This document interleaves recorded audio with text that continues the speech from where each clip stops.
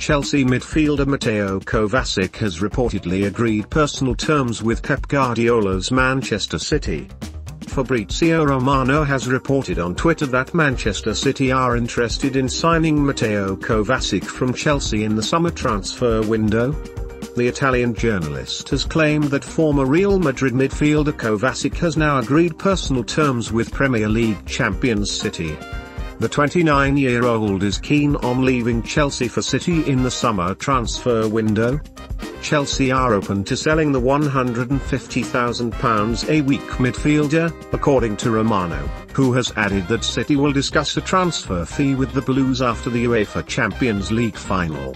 City will take on Inter Milan in the final of the UEFA Champions League this weekend.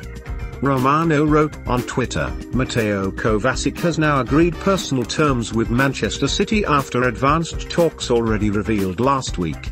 Kovacić wants the move. Next step has to be between clubs as Chelsea and City will discuss fee after the UEFA Champions League final.